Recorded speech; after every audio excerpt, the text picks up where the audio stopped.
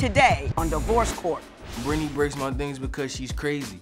She needs anger management. I don't have an anger problem because everyone get mad when you make them mad. Stop breaking my things. I don't want to have to sue you again. Religion is a big thing because I don't believe in Jesus and his family is super holy. They tell Brittney she needs to rethink what she believes in. I don't know if we'll ever get back together. It depends on if he can be honest and tell the truth and stop cheating. So I do see myself with Brittney forever if she can just have a good conversation with me instead of arguing, yelling. Divorce Court is now in session. Good day, ladies and gentlemen. I'm here today with Brittney Spencer and Terrance Spencer. Mr. and Mrs. Spencer, you've been together 10 years, married for 2, separated for the past few months, and you do not want to be married anymore, and you also have 2 children together. Mrs. Spencer, I'm going to start with you. Why don't you tell me a little bit about your marriage and why you're here in divorce court today? Well, I'm here in divorce court because Terrance can't be truthful. He lies, he cheats. There she go, man. So let me tell you how the first time I caught him cheating. Okay.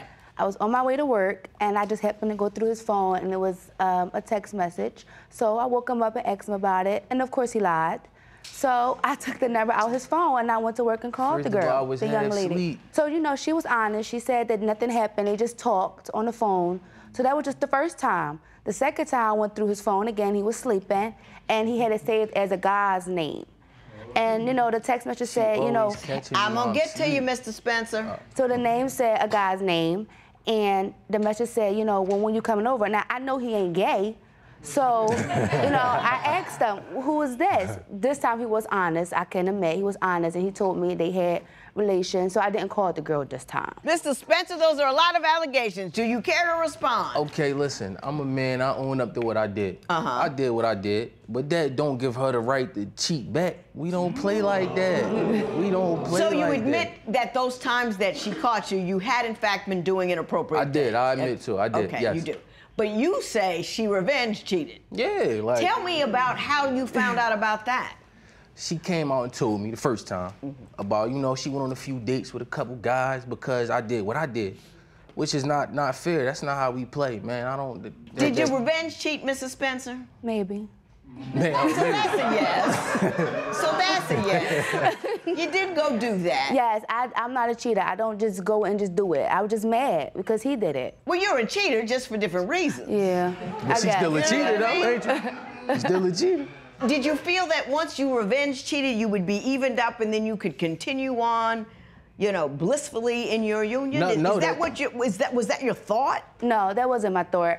I just did it out of anger. You were just mad? Yeah, I was just mad. And trying to make yourself happy? Yeah. But see, now that made me mad. Now I'm around the crib snapping, cursing her out. That didn't make nothing better. Now, you started it. So just to say it's over and I'm done is not it. You have to make up for what you've done. Revenge cheating is a 6-year-old's response to pain as opposed to a grown person response to pain. But a response to your cheating has to be on your part, grand gestures of remorse and things done. You can't just tell her get over it. You know what I'm saying? All right, I get that, I do. You know what I'm saying? You have to deal with the pain and all that.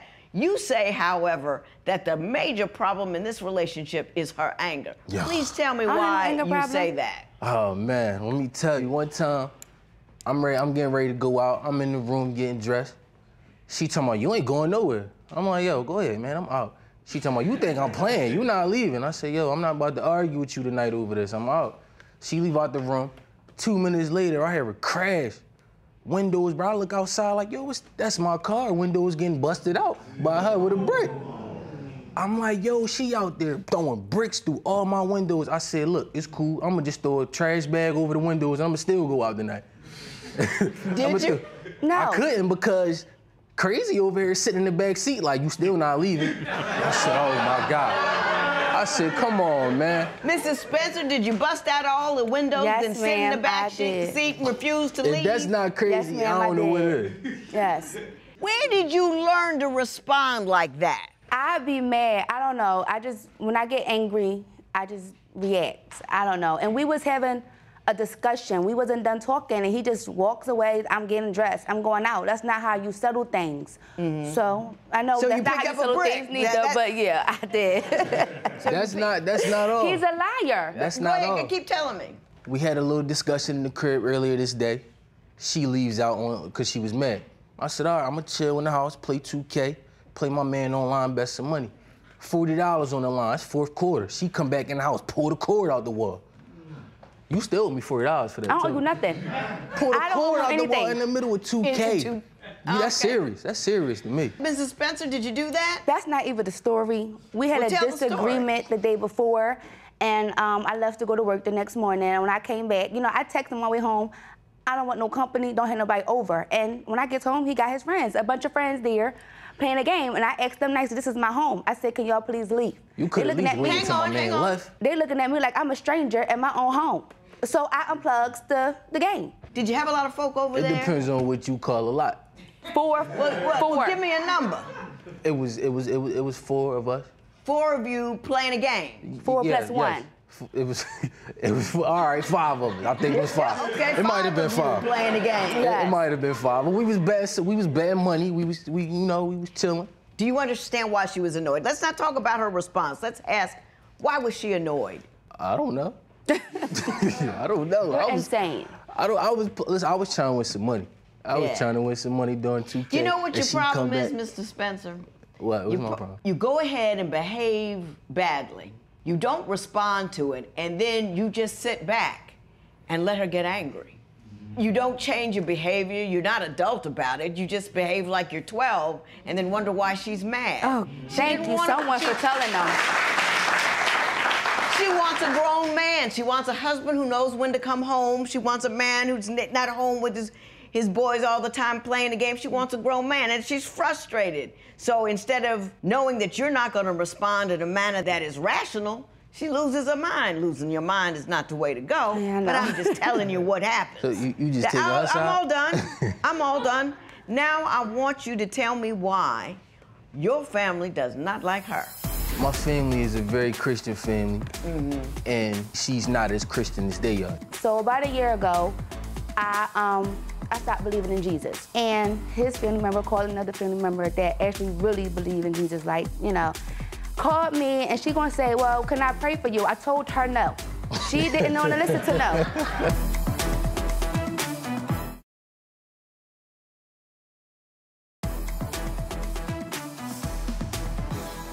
Mr. Spencer, am I accurate in saying that your family does not like her?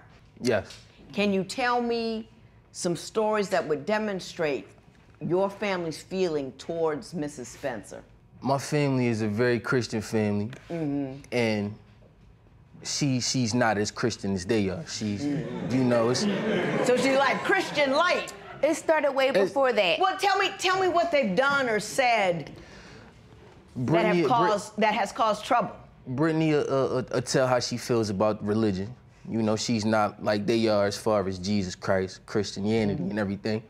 So my family will still try to preach that to my children, to our children, which she finds disrespectful, which I understand. Right. But I still think my kids should be able to see my family, should still be able to come visit from time to time. Not if they don't respect my wishes. Right. Okay. Have you talked to your family about how you want to raise your children? Yes, I have. And do they respect that?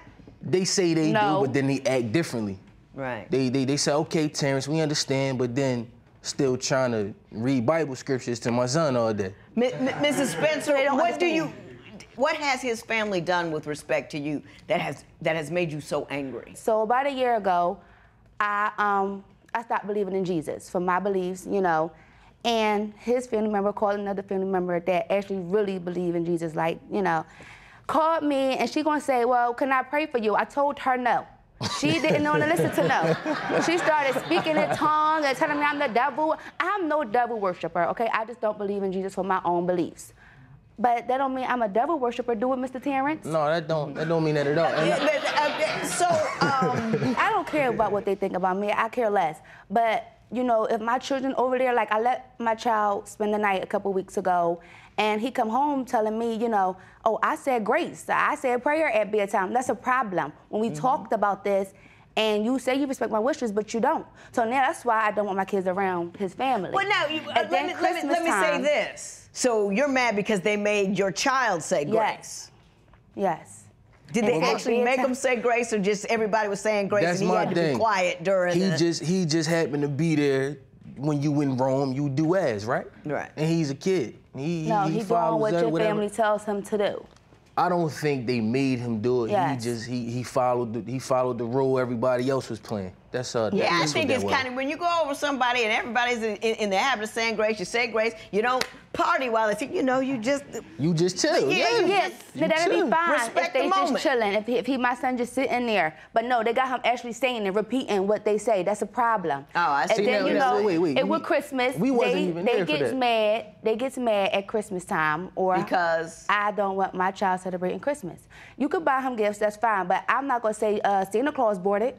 I'm not taking no jolly man, let no jolly man take responsibility for what I paid for. That's a problem.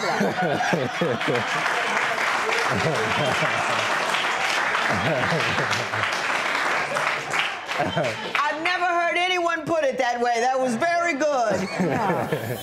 In the beginning, I heard cheating, which is a drop-kickable moment. But it seems that you guys have worked through that. And now we're at saying grace, jolly fat men,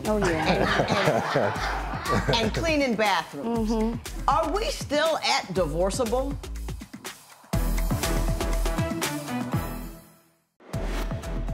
Would you allow your children to pray if your partner was opposed to it? Tell us what you think at facebook.com/Divorce Court. Divorce Court will be right back.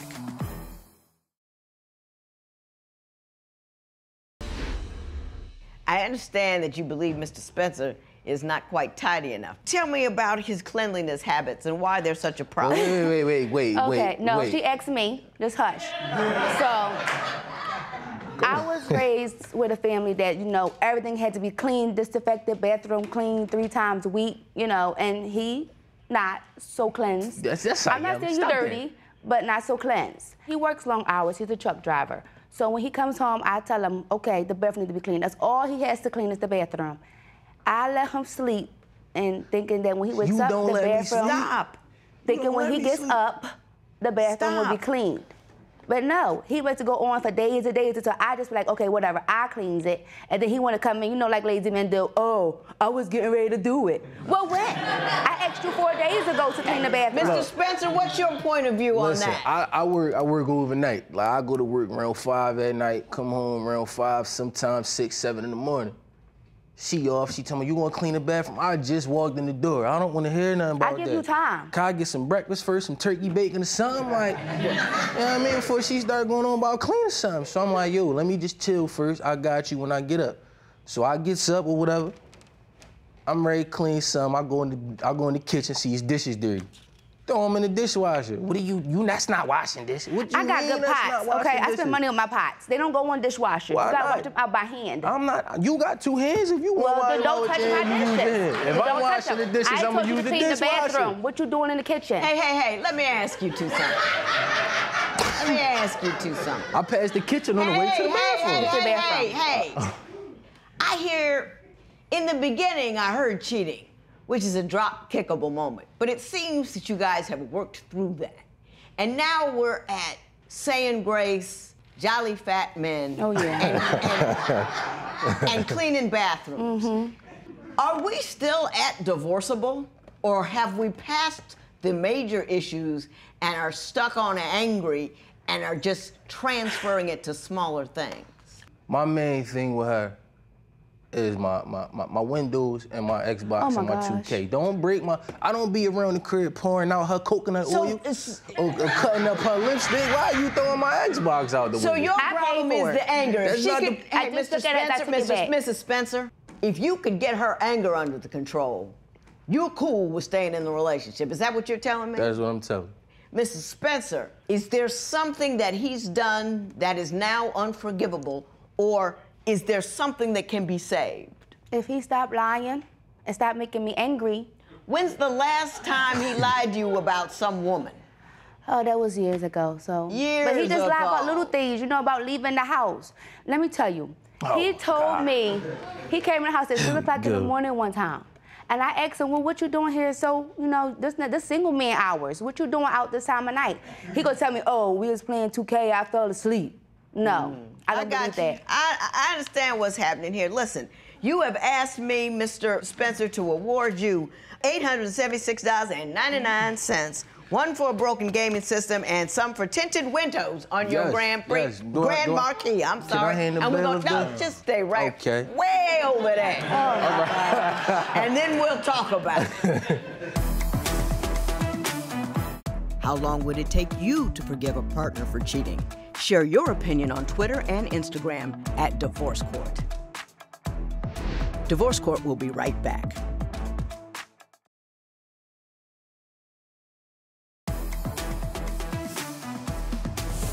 So, Mr. Spencer, if this union ends, you want your money for those broken items. You want money for the broken gaming system and the broken windows, correct? Yes, ma'am. Yeah. That's pretty simple. You did it. I paid for it. Yeah, but you gave it to him, right? It was a little gift I took back. A gift is a gift is a gift. If it's a gift, it's gone and it doesn't belong to you anymore. Once it doesn't belong to you anymore, you can't break it. So if in fact you two decide not to be together, there will be a judgment in his favor in $876.99. Now what I'm telling you is I hope that no money changes hands. You got little people in the house. Little people. And the cheating was long ago.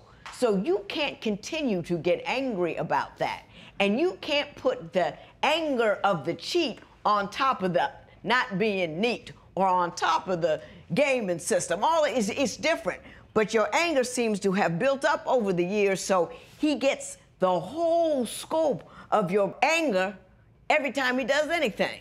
So you don't want to live like that. You don't want your kids to live like that. Your anger should be appropriate to the circumstance. Having said that, you out there running around like you 12. It is difficult being a grown woman with grown woman responsibilities, and your man is sitting around gaming and going out and hanging out like he has no responsibilities whatsoever. It's irritating as all get out that you haven't stood up and taken responsibility for your household. It seems that you have allowed your wife to manage everything, be in charge of everything. You play as you will and then wonder what she's upset about. We don't get married to take care of you. We want to have children with you. We don't want you to revert to your own personal childhood.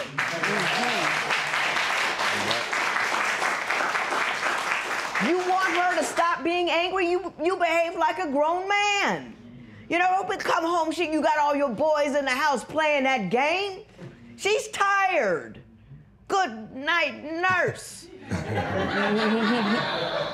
Get that 4-year-old and 1-year-old a chance. You know what I mean? Man up. Either one of them a girl? My daughter, she won. Be the man you would want her to marry one day.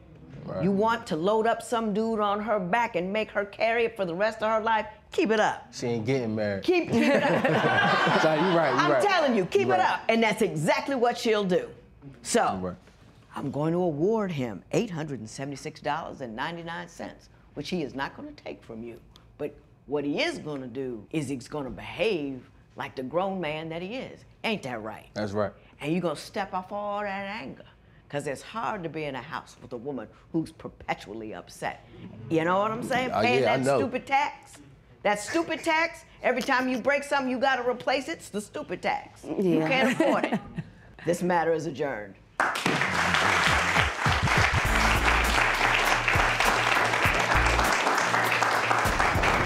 I came here for a divorce, but if Terrance can stop lying and come home in a reasonable hour, we can work it out.